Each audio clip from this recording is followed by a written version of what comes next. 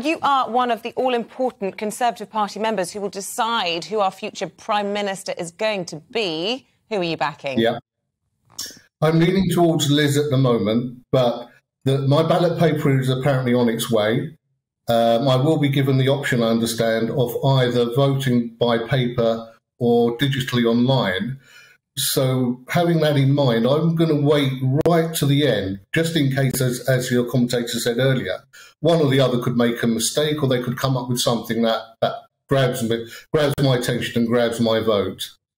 Which is interesting. So you're not wedded to anyone particularly at the moment, but as you say, leaning more towards Liz Truss. So what is it about her, and what is it not about Rishi Sunak? I do like the fact she's more positive about going forward. She's looking to grow the economy through tax cuts, whereas Rishi is saying he's almost defeatist, saying we can't cut taxes because we are going to go into a recession and we can't afford to do it. So I do like her optimism.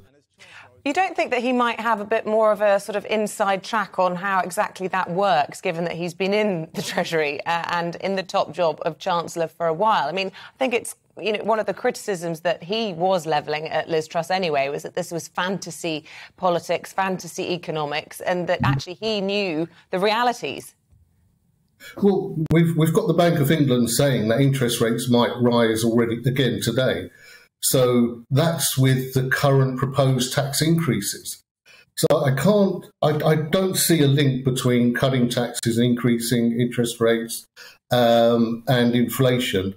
And what Liz is saying is that she's not going to increase corporation tax. So she's not going to decrease it. She's just not going to increase it to 25%. And she wants to reverse the national insurance increases, which are hitting business people and employees. I'm just reading in your brief here that you are a chartered accountant, so you know your numbers, yeah. and this is your bread and butter then, and you see how things are affecting businesses. Yeah, and they are hurting. They're all complaining about their fuel costs, so their gas and electricity is going up, but also the costs of running their businesses are increasing. And if they're having to pay increased national insurance, that is another blow particularly to small businesses. Do you get the sense that Liz Truss is more across the reality then of this than Rishi Sunak? I mean, it's the idea when we talk to our viewers and listeners all the time, and they say we need something to happen now. And the one thing Rishi Sunak says is, well, there's a potential of doing something in October. There's a potential of doing something in 2026. I mean, it all seems a very long way off. It is too far, and I think a lot of businesses and a lot of people want to see something now, and not in 4 years or what may happen in 4 years or 5 years' time. For me personally, interest rate increases and tax rises are a lazy policy.